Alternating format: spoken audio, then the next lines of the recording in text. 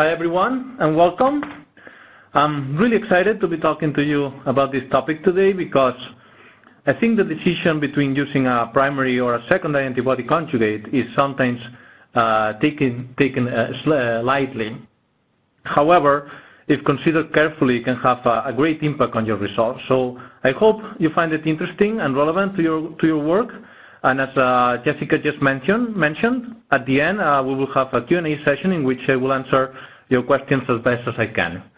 So I'm just going to go ahead and first walk you a little bit through the webinar today. So first I'm going to start by talking a little bit about the differences between direct versus indirect methods, and I'm also going to talk about the relevance to applications such as cellular imaging and flow cytometry. But of course, as we will see later, they also apply to other immunoassays such as ELISA and Western blot, of course. And then we will move on and start with the benefits and limitations of using either a primary or a secondary antibody conjugate. They relate to the use of either a direct or indirect method.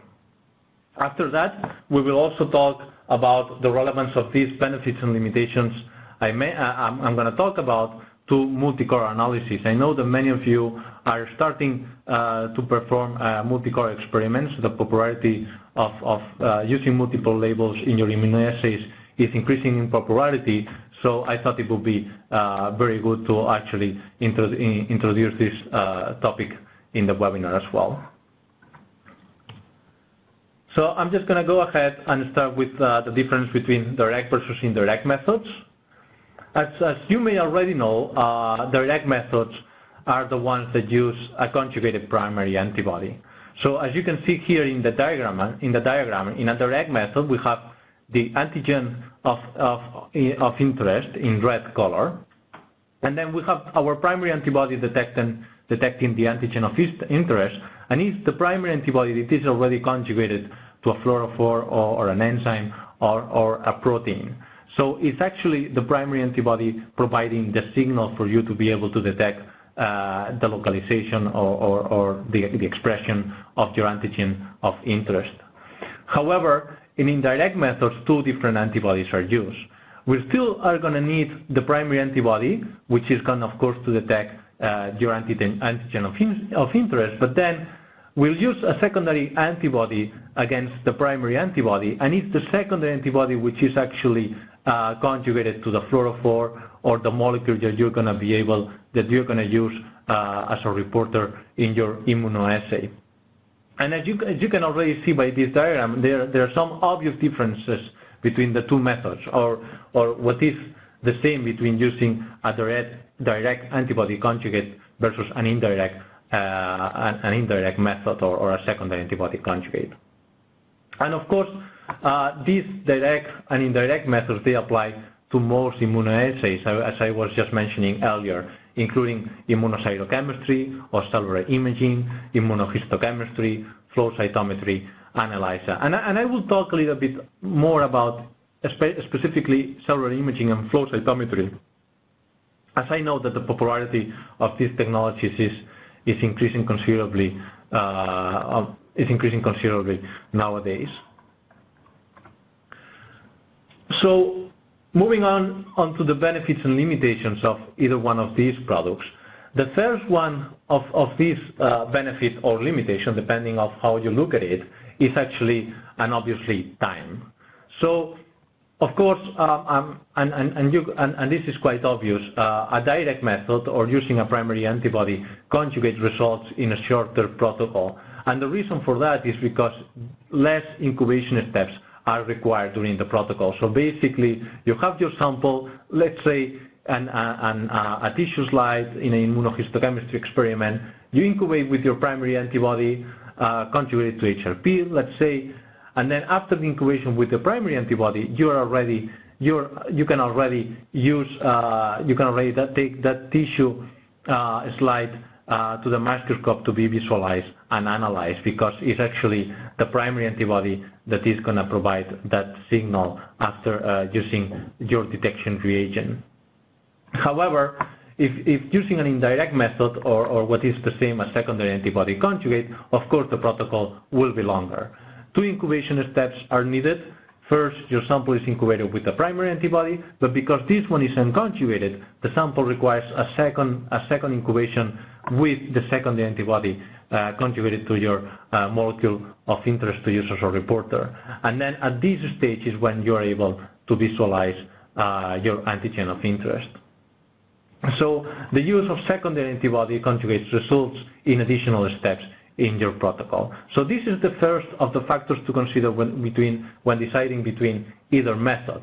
But of course, there are other factors as well. The second one of them is cost.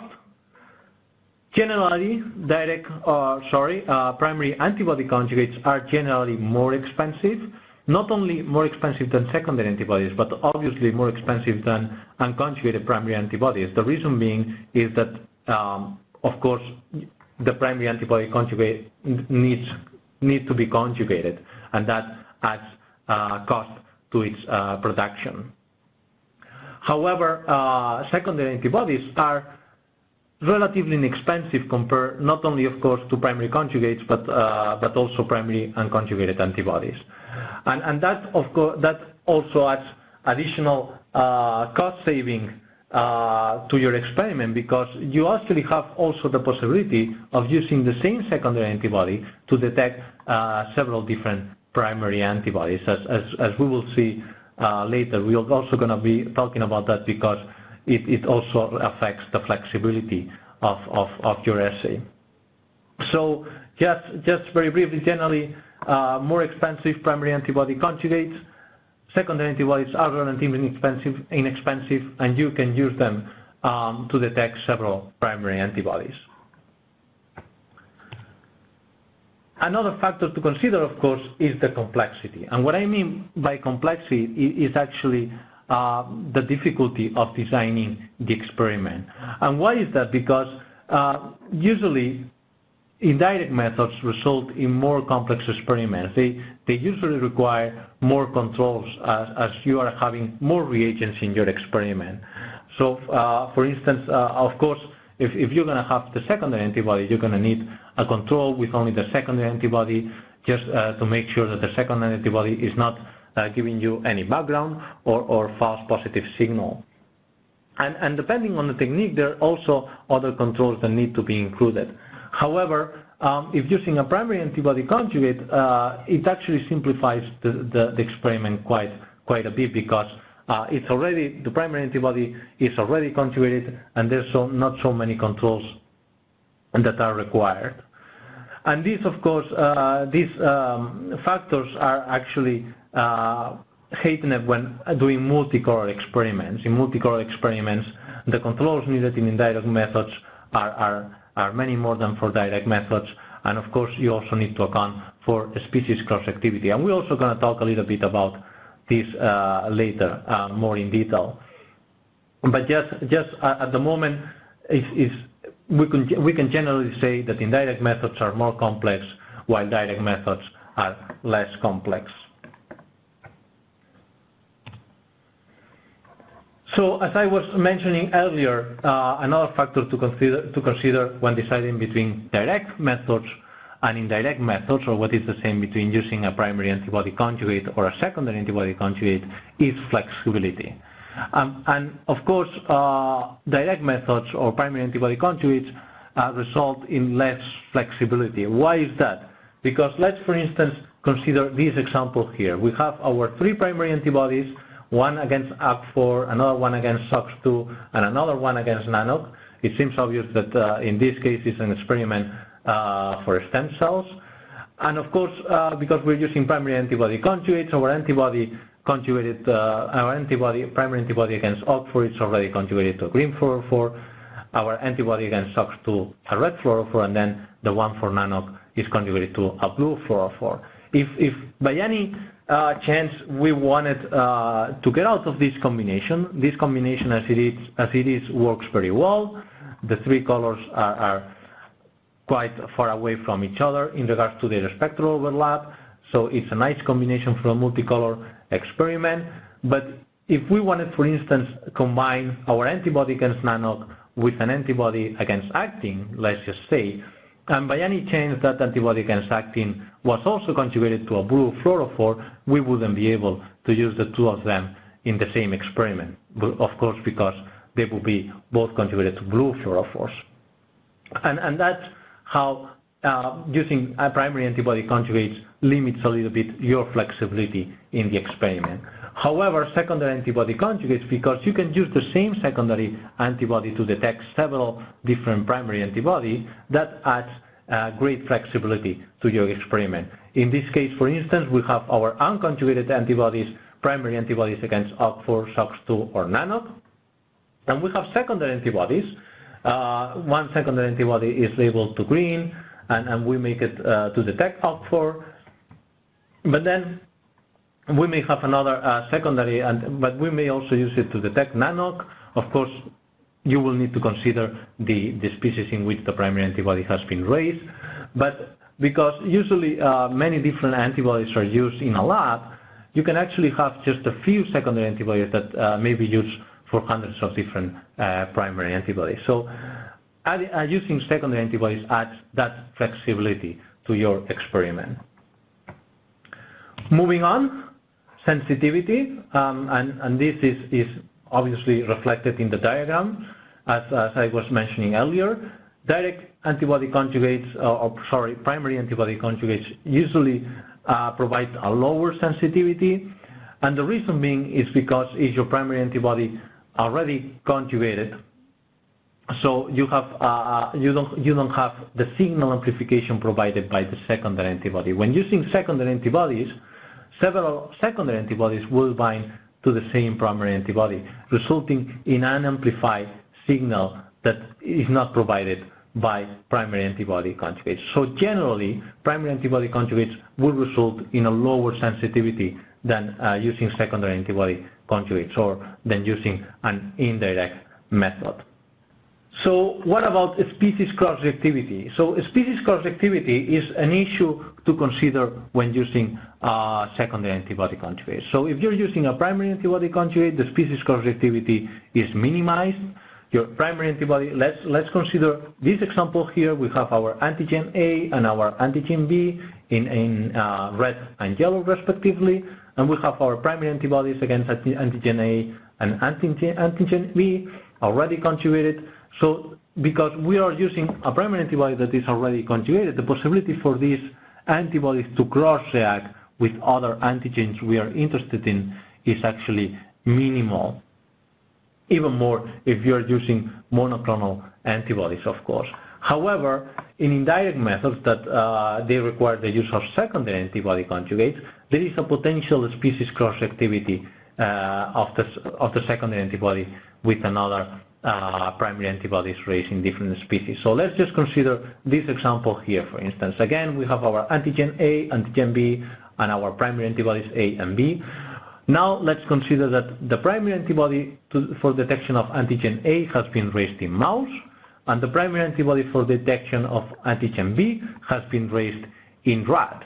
Because of the high homology between mouse and rat, when we incubate our sample with secondary antibodies against mouse, because of that high homology, it's likely that the secondary antibody will cross-react also with the primary antibody raised in rat.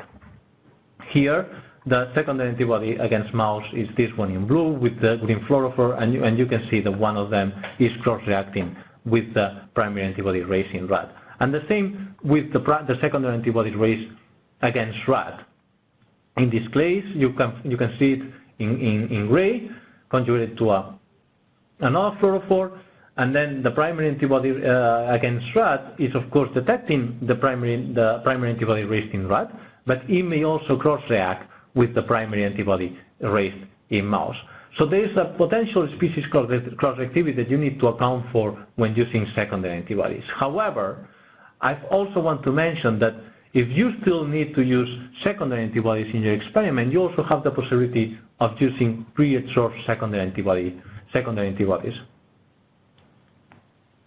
If you're not familiar with pre-absorption of secondary antibodies, basically this is when we get a secondary antibody against, for instance, rat, and we want to remove all those secondaries that may potentially cross-react with mouse. So we get the antibody solution, the secondary antibody solution, and we pass it through a column containing serum proteins from mouse. And of course, when passing through the secondary antibody solution, when passing it through this column, those antibodies that may potentially cross-react with mouse, they will stick to the serum proteins from mouse contained in the column, and only those antibodies that are highly specific to detect rat will flow through. You will end up with a highly specific secondary antibody. So if you still need to use a secondary antibody for your experiment and you're worried about potential cross-reactivity, you should consider using pre-adsorbed secondaries. Similarly, another and the last factor to consider in choosing between direct or an indirect methods is, of course, background. And similarly to species cross-reactivity, background, as you have probably already guessed, with direct or with direct methods or primary antibody conjugates, the background is reduced. And like before, you're using a primary antibody which is already conjugated, so the potential of this primary antibody cross-reacting with other antigens on the tissue and that may bring that background is again minimal. However, if you're using secondary antibodies, because you're just adding additional reagents to your experiment, these secondary antibodies may cross-react with other antigens in your tissue and bring up that background. And this is especially true and a very important factor to consider in tissues that are highly abundant in Fc receptors. Fc receptors are receptors that they interact with the constant region of the antibody, and because these tissues that are highly abundant in these Fc receptors, they will interact with, of course, the antibodies that we are trying to use for detection of our antigen of interest. If you still need to use an indirect method or a secondary antibody conjugate in your experiment, and you're worried about potential background or the interaction of secondary antibodies with Fc receptors, you could also use fragment antibodies. And if you're not familiar with fragment antibodies, let me just very briefly go through it. So fragment antibodies, what they are basically is as the name implies, is a fragment of the primary of an antibody. So how we generate the fragment antibodies is by enzymatic digestion. So two different enzymes are just normally used, pepsin and papain. I believe, if I remember correctly, is papain, which cuts here, if you can see my pointer, and the papain, of course, yields two different fragments, one fragment which is the constant region, and another fragment which is what we call the FAB2 region. And because this fragment it doesn't have the constant region, there is no concerns that it may cross-react with Fc receptors contained in your sample. I think in regards to pepsin, I think the digestion is at this level, this and this, so three different fragments are yielded. One of them is again the Fc region, and then two identical fragments correspond to the variable regions, and they are called FAB fragments. So that, again, is a possibility that you have if you still need to use secondary antibodies in your experiment. So very briefly, to summarize the different factors that need to be considered when choosing between direct versus indirect methods. First of all, time. Obviously, direct methods or primary antibody conjugates result in shorter protocols. Why? Because less incubation steps. Secondary antibody conjugates, longer protocols. 2 incubation steps are at least required when using a secondary antibody conjugate. Cost. The cost of primary antibody conjugates is generally more expensive, even more than unconjugated primary antibodies. However, secondary antibodies are relatively inexpensive. They are cheaper than primary antibodies, unconjugated or conjugated, and they can be used with many different primary antibodies. So that results in additional savings. Complexity, as we mentioned earlier, direct methods are less complex, indirect methods are more complex, more controls required, you may need to consider species cross-reactivity that adds complexity to the design of your experiment. Flexibility, direct methods are less flexible. Your primary antibody is already conjugated. You cannot choose what label to use because that's limitation.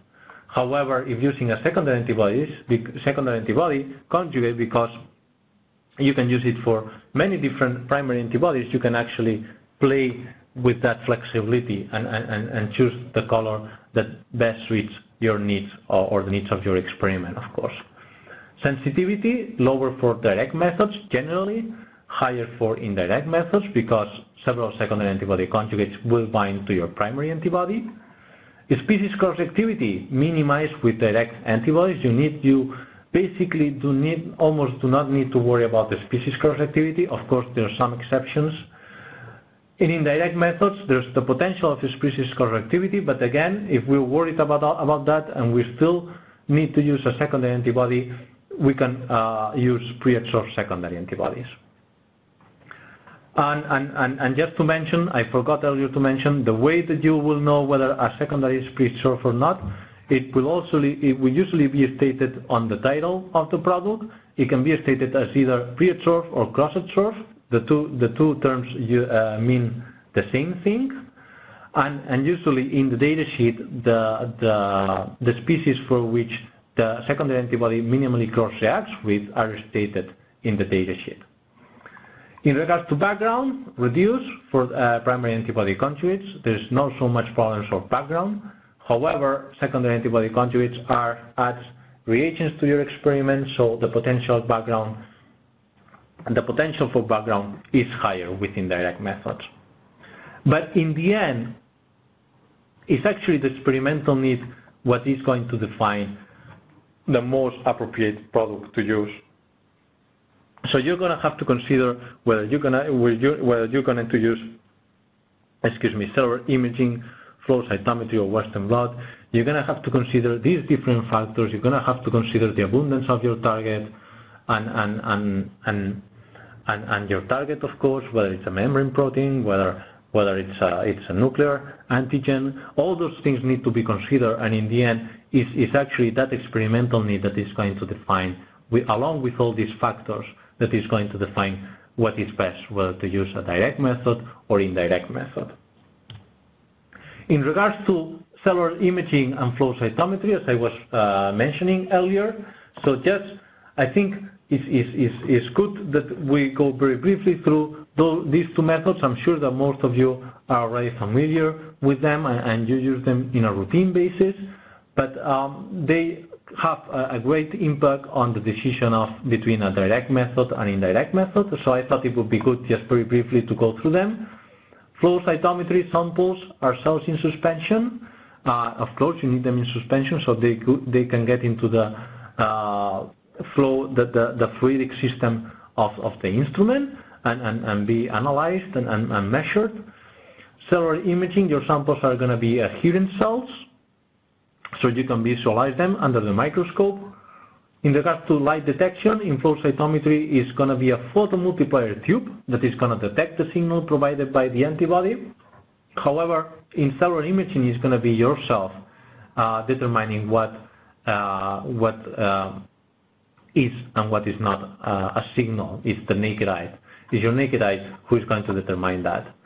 The data for signal for flow cytometry, the signal is shown as a statistical data.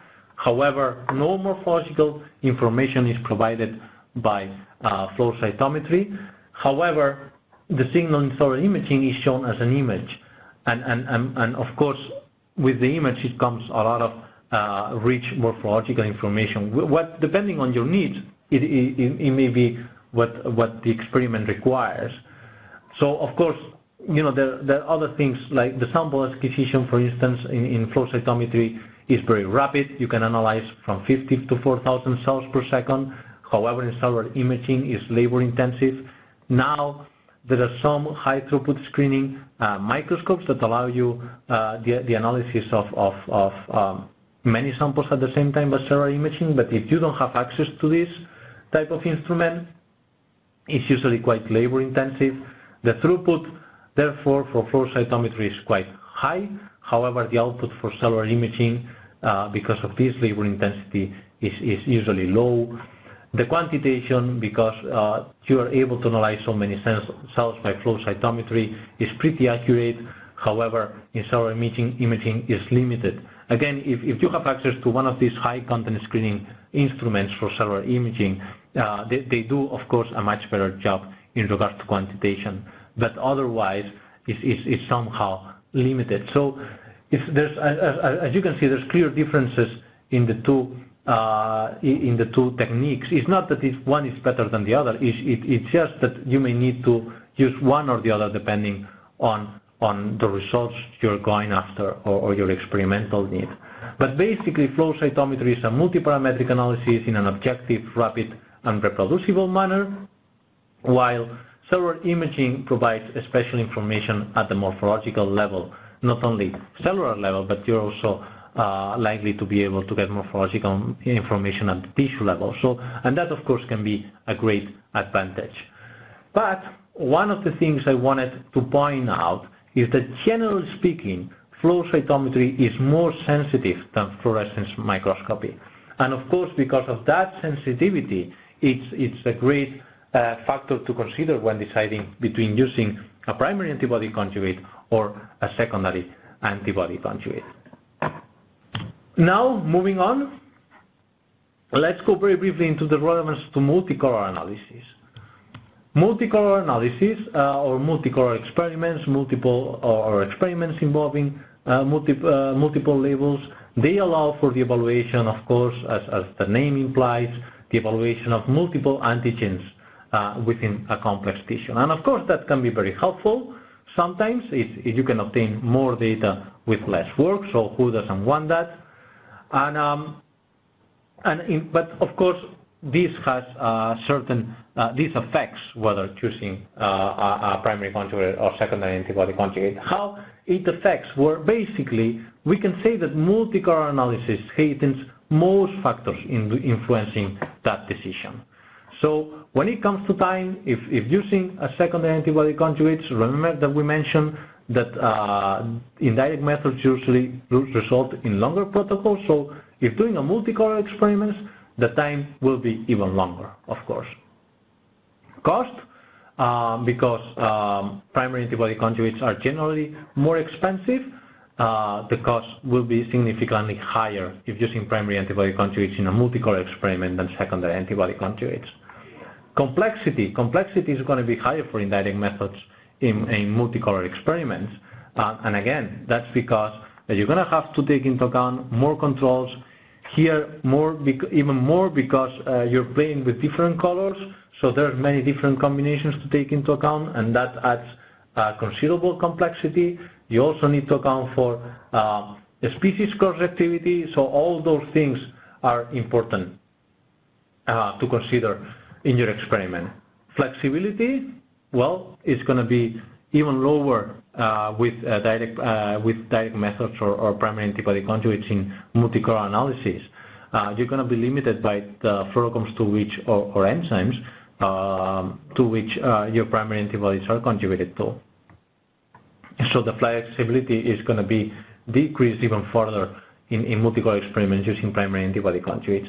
Sensitivity, well, sensitivity is probably the only factor that is not affected by the fact of using of doing an experiment with a single label or multiple labels.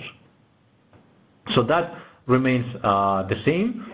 Sensitivity is usually higher when using secondary antibodies because many of them will bind to the primary antibodies, usually lower with primary antibody conjugates. Species cross-reactivity, of course, you're adding even more reagents to your experiments in that multicolor analysis. So there's more potential for species cross-reactivity. You're going to have to use primary antibodies raised in different species, and of course there's a higher chance for those secondary antibodies to cross-react with those other primary antibodies. However, just to remind you, here you have the possibility of using pre-adsorbed secondaries that will minimize that potential cross-reactivity. Background. The background, of course, again, similarly to species cross-reactivity, the potential is higher in indirect methods. More reagents are add for the potential of more interactions with non-specific antigens, and of course, resulting in increased background. So, to summarize, multicolor analysis heightens most factors influencing direct and indirect methods. So now, to finalize, I just want to go very briefly through the tools and resources that Alcan as a company is able to offer you to help you in your immunoassays, whether you use a direct or indirect method. There are many different tools and resources that can be very helpful to you. So we provide highly validated antibody conjugates. We provide both primary and secondary antibody conjugates. These conjugates are all manufactured or are manufactured in our labs, and to make sure that they comply with high quality standards established by our scientists, our team of scientists, with that they all have, of course, PhD degrees, and they have considerable experience, so that they establish quite high quality standards to make sure that these reagents perform well in your hands, and to make sure that there are no delays in your experiments. And as part of those high quality standards, we make sure that each of the reagents is validated in key applications. Among them, we have, of course, immunocytochemistry, like in the example here on the right, but we also have flow cytometry, immunohistochemistry, or fluorescent Western blotting. Of course, this will depend on the specific reagent, but we usually provide validation in the most key applications for each reagent. And all the data generated from validation of the antibody is provided on the datasheet as supporting data. So we provide the images, like the one here, very crisp, very specific. This one specifically is for beta-3 tubulin conjugated to Alexa-Fluor 647. And as you can see, it's a very, very beautiful image. And each of these images is accompanied by detailed methods, so you can reproduce it in your labs. Additionally, we also have references from publications in which the antibody or the reagent has been used. And of course, we also have independent customer reviews, so you can see what other colleagues from the scientific community think about the performance of the product. So, as part of our primary antibody conjugate offering, many of our primary antibody conjugates are based on our RAMAP technology. And some of you may be already familiar with this technology. This is our unique rabbit monoclonal antibody technology. It takes advantage of the superior antigen recognition of a rabbit. As you know, rabbit polyclonal antibodies have been taking advantage of that superior antigen immune system of the rabbit for many years. However, it's been very hard to develop monoclonal antibodies in rabbit. There were certain limitations that we managed to overcome a few years ago, and we developed this fantastic RAMAP technology that allow us to develop monoclonal antibodies in rabbit. So we take advantage on one side of the superior antigen recognition of the rabbit, and at the same time we provide that increased specificity and consistency of a monoclonal antibody. And we have combined this technology with Alexa-Fluor dyes, and as you know, these dyes have become really popular. They match most common fluorescence dyes used traditionally, such as FITC, phycoerythrin, or APC, and in many cases, Alexa-Fluor dyes are brighter than the conventional dyes. They also show a greater photostability, so they allow you to, they allow you for longer image capture times, and the pH sensitivity is also broad over. It's also good over a broad pH range, and of course they also have a good water solubility. So these are very consistent dyes that perform really well, and of course that many of you have probably already used. So we have combined both technologies, our RAMAP technology with Alexa-Fluor dyes, to bring you an exclusive range of conjugated RAMAP primary antibodies. So this range is exclusive to Alcan. We've chosen the targets based, of course, on scientific demand, based on the needs of your experiments. And the range is growing considerably. I believe we have already more than 1,500 RAMAP primary antibody conjugates on our catalog, and we are going to publish many more in the coming months. As I mentioned, our RAMAP technology means high affinity because of that superiority of the rabbit's immune system, and of course it's a monoclonal antibody. The Alexa dyes provide bold and bright images, bold and bright signals, and as I just mentioned, it's a fast-growing product. So each of these RAMAP primary antibody conjugates is accompanied by beautiful images showing its quality. In this case, we have a rabbit monoclonal to HMGB1. It's a nuclear antigen, and you can see a very bright nuclear signal here. And we also provide you an example of how it works in multicolor experiments. In this case, we have actin, I believe, in red color, and of course we're using DAPI to label the nucleus, and then we're merging all of them to show you the performance of the antibody in a multicolor setting. So each product datasheet contains this high-quality imagery, not only for cellular imaging, but for flow cytometry in many cases as well, and the methodology is detailed for each one of the images, so you can reproduce the data in your own labs. So very briefly, conjugated RAMAP primary antibodies. RAMAP antibodies, the benefits, of course, are a higher antibody affinity and specificity for good signal amplification. Alexa fluor dyes, brightest dyes on the market. We also add an additional separation step to remove any unbound dye that results from the conjugation of the antibody. So this ensures a high signal-to-noise ratio. Many of the antibodies have been validated for both immunocytochemistry and flow cytometry. So we bring you confidence and trust in the performance of the antibody, and we have them in stock across the different offices that we have around the world, so you can make sure you receive it in a timely manner. So as I mentioned earlier, we also have quite a broad range of secondary antibodies conjugated to Alexa fluor dyes. As I was just telling you earlier, these are manufactured in-house, complying with high QC standards. Conjugation, we make sure that an optimal number of fluorescent molecules per antibody is achieved. And purification, we have that additional step to remove free dye resulting from the conjugation to ensure a high sensitivity. We've also optimized the formulation for optimal performance and shelf life, and they're extensively validated. Each of our secondary antibodies conjugated to Alexa fluor dyes in flow cytometry, immunocytochemistry, and fluorescent Western blot if applicable. And all this data is provided on the data sheets with extensive product information and detailed methodology, bringing you trust and credibility on the performance of the product. Our range of Alexa fluor secondaries is ideal for multicolor analysis. We currently offer secondary antibodies conjugated to 9 different Alexa fluor dyes that cover the whole spectrum with minimal spectral overlap, and they can be used with most common lasers.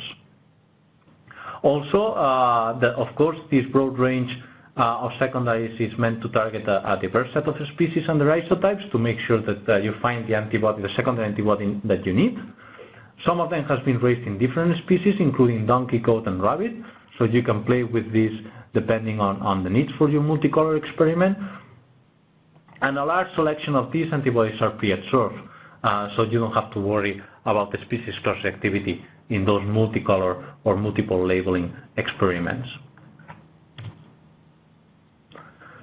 But in case we unfortunately don't have your primary antibody of interest already conjugated, we also offer a large range of antibody conjugation kits. They allow you to easily add the label you need to your antibody in a quickly manner, 4 hours standard. However, we also have some fast conjugation kits that allow you to do it in less than 20 minutes, which is quite convenient, very, very fast labeling of your antibody. as I mentioned, it can be done easily. It's a simple protocol, and hands-on time is actually only 30 seconds. And the important, of course, thing here is the antibody recovery, which is 100% with our antibody conjugation kits. And you can use from 10 micrograms to 2 milligrams of antibody in your conjugation. So you can make sure that you don't lose any amount of your primary antibody during the process. And our range includes a large diversity of fluorescent dyes, such as PHC, cyanines. We also have dye-light dyes, all different types of dyes, but we also some fluorescent proteins such as phycoerythrin, and also some tandem dyes, which are sometimes very useful for flow cytometry, such as PERCP and CY5.5. In regards to resources, we have a cellular imaging guide. It contains a lot of tips and protocols for your cellular imaging experiments. And then there are also, of course, some products highlighted there that we believe will add significant value to your experiments, ensuring performance and optimization won't be required as much with this type of products. Of course, the conjugated primary and secondary antibodies and some kits all are relevant to cellular imaging. And we also have a very nice fluorochrome chart. It's a comprehensive guide to fluorochrome selection. So in the fluorochrome chart, you will find the steps to follow to make sure you select the appropriate antibody for the appropriate fluorochrome for your experiment. We've selected 30 of the most popular fluorochromes, and we provide emission and excitation spectra, lasers, filters, and brightness for these fluorochromes. So please go to our website, apcam.com, and check it out, because both resources are very useful. So thank you very much for your attention, and well, we'll go ahead with the Q&A session. So I'll hand it over to Jessica so we can go ahead with your questions. Thank you. So we have a few questions here. So let's see. The first question is, can conjugation of the primary antibody affect its performance? So that's a good point. Yes, it can affect, of course, conjugation of the primary antibody can affect, in some cases, the performance of the antibody. And however, for our line of RAM-up antibody conjugates, as I've mentioned earlier, we validate each one of them in different applications. They comply, each one of them, with high QC standards established by our team of scientists. So we make sure that you don't have to worry about that problem with the potential problem with performance of the antibody when conjugated to different molecules. So you can be certain that if choosing one of our RAM-up antibody conjugates, you won't have to worry about the performance. If having to rely on an antibody conjugation kit, normally our conjugation kits, they have been designed so the conjugation is done to the groups that are less likely to affect the performance of the antibody. So there's a very low probability of the performance of the conjugation of the antibody affecting its performance if using one of our conjugation kits. I hope that answers your question. There's a second question here, which reads, is it possible to use primary antibodies raised in the same species in multicolor experiments? All right, so yeah, I think, of course, this is a problem that many people come across. And so, of course, my first recommendation is try to stay away from, of course, using primary antibodies raised in the same species in a multicolor experiment. If having to use secondary antibodies, of course. So first, there is the consideration if you're using a primary antibody conjugate, it really doesn't matter the species in which the antibody has been raised in regards to species cross-reactivity, because it's already conjugated. So that's less problems for you if you're using a primary antibody conjugate. However, if you need to use a secondary antibody, that's something you need to account for. And if you need to use a secondary antibody, then what I would recommend the first and foremost is using primary antibodies raised in different species. However, if you think you need to use a primary antibody or primary antibodies raised in the same species, you might be able to use them as long as their isotypes are different. So for instance, let's say, and even more if they are subclass different. So for instance, let's say that one of your primary antibodies is, the isotype of your first primary antibodies is IgG2A, and then the isotype of another primary antibody is IgG3. We have secondary antibodies that specifically detect IgG3 or IgG2A, and they do not detect other subclasses or isotopes. And you might be able to use those secondary antibodies to detect both primary antibodies in a multiple labeling experiment. But as you can already see, it's quite limited your possibilities there. You have also the possibility of using bioattenuated secondaries and using fragment secondaries to get away with it. There's certain combinations that you can do. So yeah, you can definitely explore those if really needed. Okay, so let's go ahead with another question. So we have a third question: how can I know whether my secondary antibody is pre-absorbed? Sorry. So yeah. As I was mentioning earlier during the webinar, so pre-absorption is usually stated in the name, in the product name. So you will have, for instance, goat, enter, rabbit, IgG, Alexa, fluorophore pre-absorb.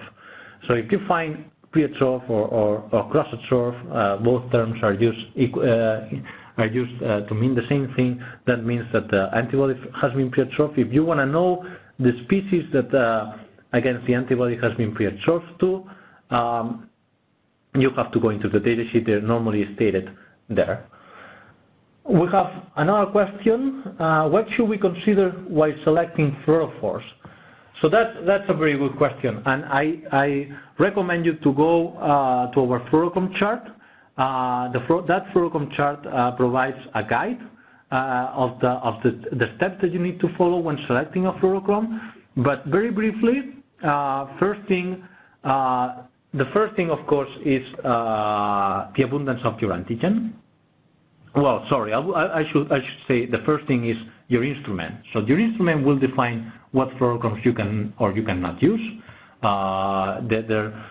Depending on the lasers and the filters that are equipped in your instrument, you might be able to use one or other fluorophores. And our fluorochrome chart is equipped with common lasers and common filters to help you know what fluorophores are available to you. So once you know that, then you have to consider, of course, two things. One side, you have to consider the abundance of your antigen. And why is that? The reason being is that there are some fluorophores that are brighter than others. So of course, if you are only looking at one antigen and you're using one antibody, of course I would recommend going for Alexa fluorophore A8 or FITC, because most instruments, if not all, are equipped with a blue laser for detection of that fluorophore, and because it's a very bright fluorophore. However, if you need to look at several antigens, then you will need to consider the expression of the antigen, because you're going to want to use the brighter fluorophore with your antigen expressed in lower abundance, and of course your less bright fluorophore with the highly expressed antigen. Let's say that you want to look at actin and Ki67. So Ki67, it's only a few cells will express Ki67, but all the cells will express actin and in high amounts. And you want to use, for instance, I don't know, let's say, I think a good combination would be 408 and maybe 647. Or let's say maybe more drastic, 405 and 647. So 647 is definitely brighter than 405. So you would want to use 647 for the less abundant target, in this case Ka67 and 405 for the higher abundant antigen, in this case actin. So I have a couple of more questions in here. So I have primary antibody with isotype IgG2 but unable to find secondary antibody having IgG2. Then in this case, which secondary antibody should we consider? So in this case, you can consider a secondary antibody that is meant to detect the heavy and light chains of IgG in general. So that's the most common secondary, and you can go and use any, for instance, a goat anti-rabbit IgG HNL. So usually secondaries detecting the heavy and light chains are usually they're usually the product name usually states HNL, which of course stands for heavy and light chains. And it will detect IgG2 to IgG2 because the different IgG subclasses, they share the light chains. So the difference between these isotype and subclasses is actually the heavy chain. What remains the same is the light chain, and because you're going to use a polyclonal antibody, secondary antibody detecting both the heavy and light chains, you're going to be able to detect your primary antibody with IgG2 isotype. We have another question. Can I use primary and secondary antibody conjugates in the same experiment? Yes, you can use them, but of course, if using a primary antibody conjugate, I will try to stick to primary antibody conjugates, because basically, if you're using, if you combine them, you're basically missing on most of the benefits of using a primary antibody conjugate, which is a shorter protocol time and lower complexity. You don't have to worry about the species cross-activity or background. So yes, you can use them, but I would certainly recommend not to, if possible, because then you're just kind of missing the benefits of primary antibody conjugates. So we have another question: how does clonality of the antibody affect the different factors that we went through? So yes, how clonality affects.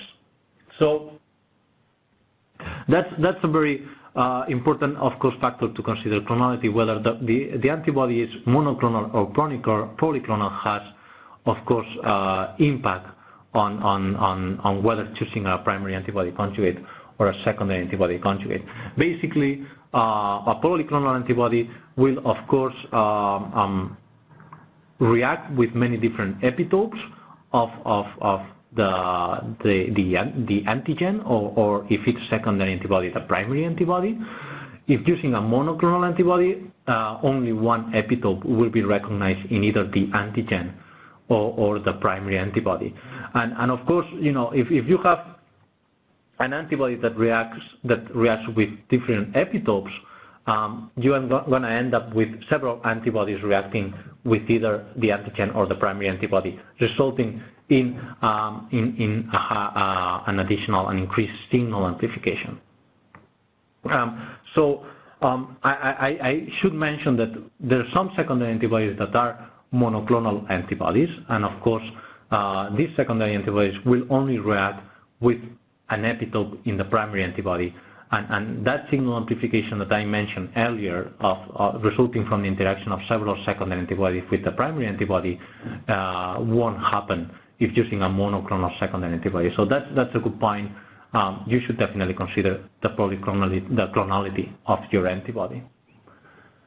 So yes, I think we don't have any more questions. Again, thank you very much for your attention. It was my pleasure to talk about this topic, and I'll hand it over back to Jessica. Thank you everyone.